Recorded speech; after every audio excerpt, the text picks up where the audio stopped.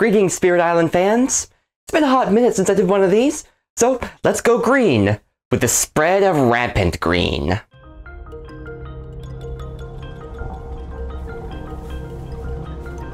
One of the older spirits of the island, though it was even more wild and exuberant these days than when it was young.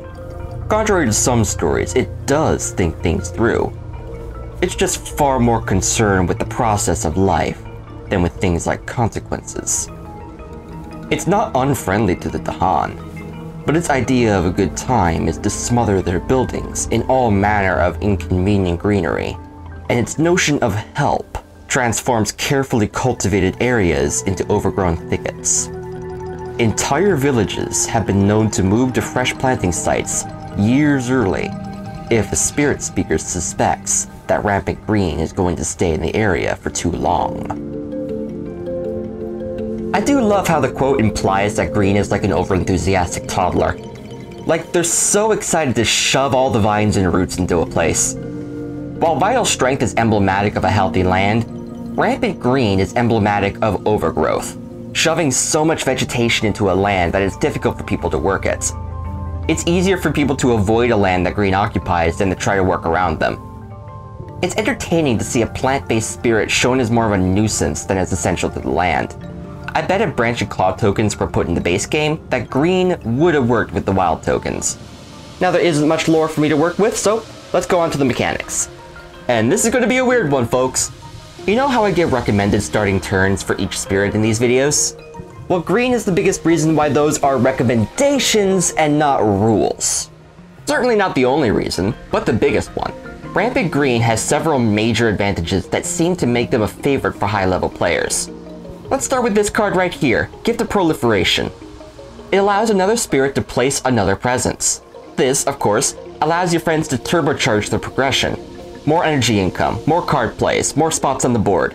This would be an above-average minor power, a below-average major power, and an amazing starter card, as you can get that insanity rolling from turn 1. This can kickstart any spirit, making Green one of the best supports. But we are not done yet, folks, because next we have Overgrow and a Knight. Not content with giving other spirits more presence, but Green can slap down an extra presence of their own. And if you get to a point where you don't want to place more presence, and yes, you can get to that point with Green, we haven't even gotten to the growth options yet, then you can still use this card to generate 3 Fear, a decent amount for a single outing. Their other 2 cards aren't as amazing, but they are nice in their own ways. Fields Choked with Growth can allow you to push a town or 2 Dahan, giving you some more options there. I'll get to the last card later. Green's growth options are wonderful too. Regardless of what you pick, you always place a presence in a jungle or a wetland, so you're going to have good control over those spaces. Their Reclaim lets the player get an extra power. They can put down yet another presence with an additional card play, always lovely to fill out those thresholds. And with that option, if you include the power card, from the get-go, Green can place 3 presents on the board in a single turn. Okay, maybe not from the get-go because they still can't afford that power on turn 1, but still. And they can gain a power along with 3 extra energy, and since their energy gain is kinda bad, you might want to use it a few times. So decent growth options by themselves, but combined with the powers, kinda nutso. There is that possibility of 3 presents in 1 round without any kind of help, an extra card play, which is always amazing for a bit of extra awesome, and a good amount of power cards for you to use. But it's that presence game that is real important here. And to illustrate that, let's jump to the special rules. Both of them work with presence. First, Choke the Land with Green allows the Green player to prevent a build or a ravage from a land with Green sacred sites, as long as they sacrifice a presence to do so. This can, of course, be very effective in shutting down invaders, as they can't blight your land, or won't be able to grow to be a threat in the first place. Granted, preventing builds means fewer things to blow up, which means less fear in the long run, and preventing ravages can mean no Dahan reprisal and thus no fear from that. So you will need to be thoughtful on how you go about this if you want to get a fear engine going. But if you are about to lose a presence from a ravage anyways, you might as well prevent a blight while you're at it. And then there is Steady Regeneration, which allows the Green player to place presence that has already been destroyed, instead of the presence on the tracks. This means that, yeah, you're not really inconvenienced by blowing up your sacred sites, since you can easily get your presence back. Taking from your dead presence will not advance your tracks, so you will still need to keep those up, but you need not fear the death of the green. Two caveats though. You can do it for free if the island is healthy, but if the island is blighted, you will need to pay an energy in order to place a dead presence. This means that at some point you will need to figure out if you are going to blight, and if so, if you would prefer to take from the dead presence. Again, green doesn't have a good energy gain, so doing this with a blighted island can get expensive. Second, it very specifically says adding to the board via growth, not every time you place a presence. This means that Overgrow is not going to use dead presence, nor is any other card that places presence, unless it already uses dead presence. This means that you are a bit limited as to where your presence goes, as you can place in wetlands and jungles easy, but if you want to place in sands or the mountains, then you will need to use that particular growth option for it. So your mountains and sands are not going to be as well defended as your jungles and wetlands. You will end up in an ocean-like scenario where you will easily clear out your sphere of influence, but entering beyond that is a little harder. Certainly not to the extent of ocean, but the analogy works. Now at this point you might be asking, okay, but where's the damage? How am I going to destroy things? Well, that's kind of the weakness of green there. They're not very great at breaking things. Green has options to defend or deal damage, but they aren't great. Their final card, Stem the Flow of Fresh Water, is a slow power that needs to be cast from a sacred site and only does 1 damage to a building, or 1 damage to each building if cast on a mountain or sand. 3 reasons that it's not great: the slowness, the sacred site, and the pitiful damage that will be guaranteed to not be sufficient to destroy the buildings by itself. That card needs help, so it's a good thing that you can bolster that with green's innate. Creepers tear into mortar.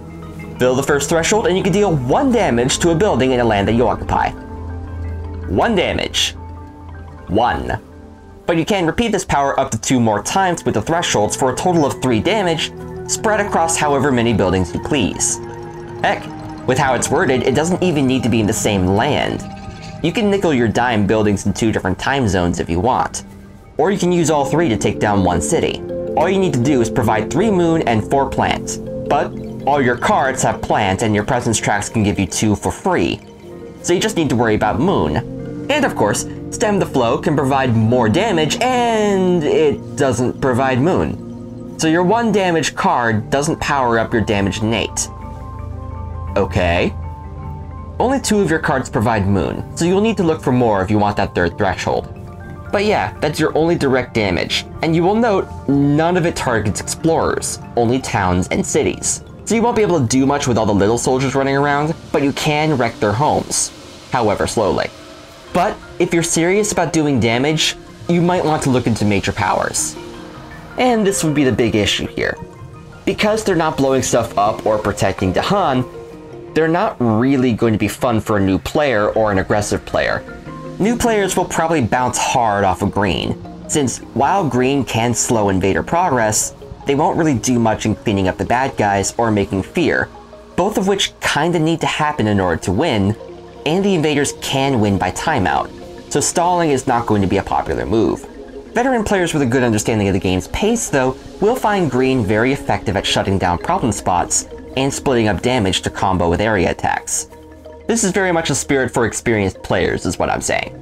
And of course, we have green's other innate, all-enveloping green, which can provide a defend 2, a defend 4, or a defend 4 and a blight removal. Not a huge defense. Level 1 will only be enough to block a land with 1 explorer and 1 town, and defend 4 is going to be enough to defend against a city and an explorer, but not much further.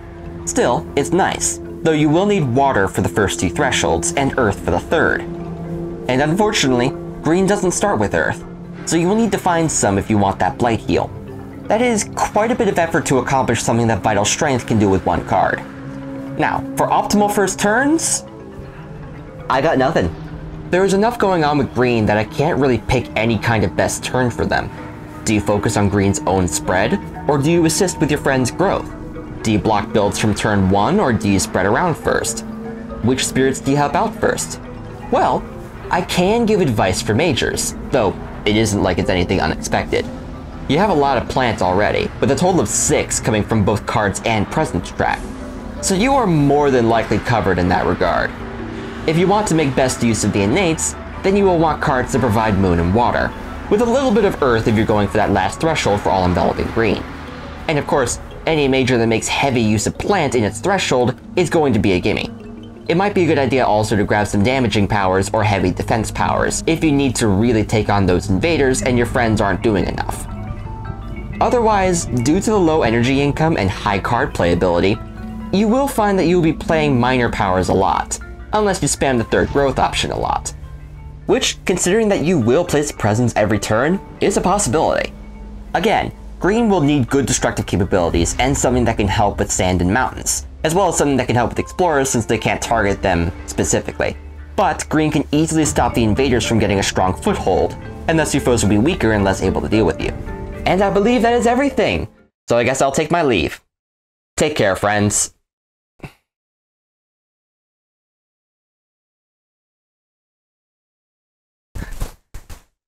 Let's do this! You ever have one of those days where you're in a weirdly good mood? Like, to the point where you probably come across as annoying to other people? I'm having one of those days.